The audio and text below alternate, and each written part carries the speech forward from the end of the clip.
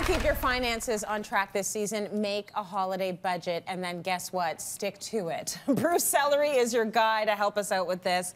Bruce, you know what? We've heard this about making a budget. Yes. Part of the problem is we don't stick to it. Part of the problem is we're not actually making one. So let's start with, do we all have to do this? No. Oh, good. We do not all have to do a holiday budget. So I don't have to make one. You don't have to. No one has to do anything, first of all. If you want to get a better handle on your money, if you want to deal with the credit card hangover, if you want to simplify your life, do a holiday budget. I don't do a holiday budget. Got it. I don't do a holiday budget because mostly I give people as gifts like an old copy of People magazine. That's kind of how I roll. Not really, but sort of. Or if you're Lady Gaga and you're like, you can't imagine her doing a holiday budget like $100 for Bradley Cooper and a gift card for Amy Schumer. Like, she's not going to do that. Right. So I don't think everybody needs to do it. But if you want to get a better handle on your money, absolutely, it's a great method. Okay, good. That's the realness. Yeah. Just do it if you want to be on top of things and if you feel like you need one. What are the steps? Number one, you want to write everything down. Write everything down. So this includes clothing, entertainment, decor, travel, gifts, charity, and a buffer. Include New Year's Eve. Because some people, New Year's Eve is a big, big blowout. If you're like me and you're sitting at home watching the ball drop in your PJs eating 7-layer dip, you don't have to put a big dollar figure on that because it's not going to be an expensive night for you. Right. But sitters and all that stuff. Then you're going to put numbers beside all of that and total it up. Just total it all up. Finally, you'll make some trade-offs because you'll look at the total and you'll be like, oh my God, I got that number. So cut things. You can like, who's this Aunt Sheila person? I don't know if I like her. I'm not getting her anything. She's getting bupkis this year. That's it. I'm taking her off the list. Right. Or you could say, I'm going to increase my income in some way or cut expenses in some other area. You can take on an extra part-time job if the holidays are your thing and you need to buy more gifts. Yeah. How accurate do we need to be in the budget? It doesn't have to be accurate. Oh, You're not budgeting the International Space Station here. This is not billions of dollars. So the most important thing is that you have a number. I don't even care what the number is. Some families that number is $1,000. Some families that number is $10,000 because they're going to an all-inclusive in Mexico. Or so I know you want to be a part of that family. So it really doesn't matter what the number is. Just have a number as a starting point. The second thing is know how you're going to pay for it. Because as we all talk about, like these credit card bills arrive and we think, what happened? I don't know what happened.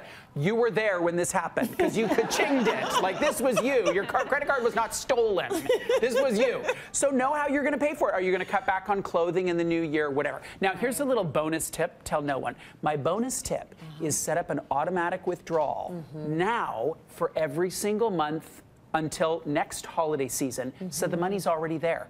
Do that right now. So say you're going to spend, $2,400 next year, $200 a month goes into a separate bank account, and then it's just there. Not to say you won't miss the $200. You will. But then you're not going to be dealing with credit card debt. Yeah, a lot of us do that for vacations. Why not do that for the holidays if it's a big time of year? Here's a hard one. How do we stick to the budget? Yeah, so if people can get it together to even do one, first carry the list with you. So go to the stores. If you sit down on your computer to shop online, look at the list. This isn't the theoretical. Like the money list. The money list. So I'm going to spend this, this, and this, except for Aunt Sheila. I'm going to spend this, this, and this.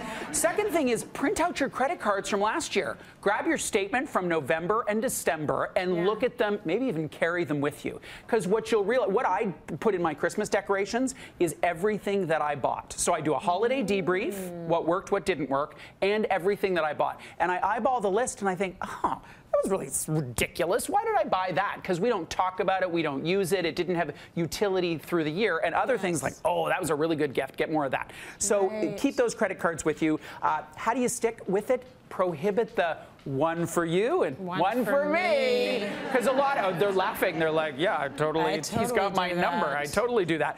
And then lastly, know thyself. So how do you stick to a budget? Know thyself. We've talked about this many times. We all have a limited number of units of willpower. So don't use yours up. If you're best to shop in the morning, shop in the morning. If you're best to shop with a friend, bring a friend. Don't take a friend. Just know thyself. I mean, we know how we work. You know what you know what you got. You know what your bandwidth is. We know what our bandwidth is. If you're sharing that credit card with someone else, you have to have a conversation about it, don't you? Absolutely, because So if sure the best laid plans, right? You've done this whole list, you did everything that Bruce said, and then your spouse is like, "Oh, I just spent $2,000 on this." What? It's like, don't do that. So talk about the budget. Focus on what you buy and not just the price you pay for it, because the marketers are so smart. They're like, 50% off, 60% off. Well, I'll give you 100% off. Don't buy the thing. Don't buy the thing. It's 100% off. It's free. You just don't get the thing.